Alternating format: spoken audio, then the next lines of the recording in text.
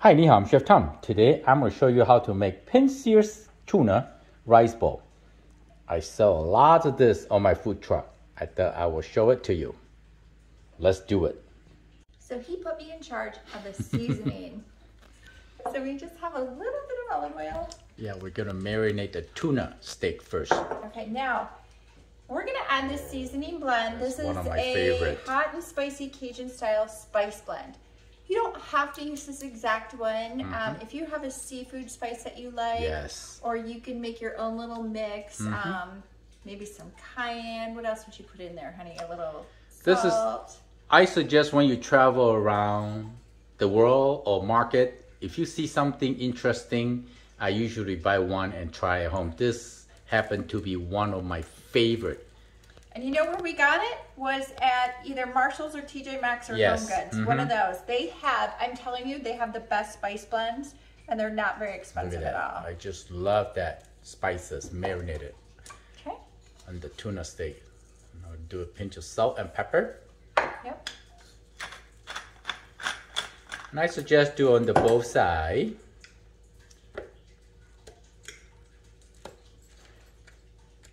Very nice. And then we're gonna use the cast iron to sear the steak. We have some healthy brown rice. It's cooking right now. Oh, let's do a little bit more. Yes. Kick it up a notch, as Emerald would say. And then we got some cilantro, avocado, English cucumber, and radishes for the side. Ooh, I'm hungry. All right, let's fire up the skillet. All right, let's go. So the brown rice just been done. Brown rice cook a little bit longer. So I'm just gonna cover up and just let them rest. Let's go. We're gonna sear this tuna baby for maybe 2 to 3 minutes on each side. Oh yeah. Oh, so pretty. Cast iron will give you a really nice sear. Oh boy, look at that. Just like that. Voila! Now we're gonna garnish. Simple garnish. English cucumber. And we did use brown rice for this. You could also use white rice. And avocado. I just use a butter knife and just scrape out a couple. Avocado so good for you. Just like that. I did this a lot at home. Easy, quick, and simple. And my kids love tuna rice bowl. Some people call it pokey tuna rice bowl. Whatever you like to call, but oh yeah. That's for later. And then got some radishes. Colorful, you know, healthy. See, simple, just like that.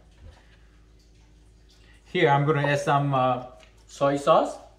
That's low sodium soy sauce. Low sodium soy sauce. This is simple, easy, quick for you to make at home. And then spicy mayo. You can get it at pretty much every grocery store now. Don't go too crazy on the spicy mayo, okay? Because we want the flavor. Come on. We want the flavor of the fish. And now that one's almost empty. Yep. We've used it a few times. Just a touch. Yeah, Okay, there you go. like this. And then pour sesame seed. Roasted sesame seed. You have white or black, doesn't matter. You see that? And the end, drizzle. Just tiny little bit of sesame oil. Look at that. Oh boy. Here we go. Cilantro, why not? On the side, this is the beautiful rice bowl for you. Voila. Beautiful, healthy. I hope you like the video. We'll see you next time. Bye.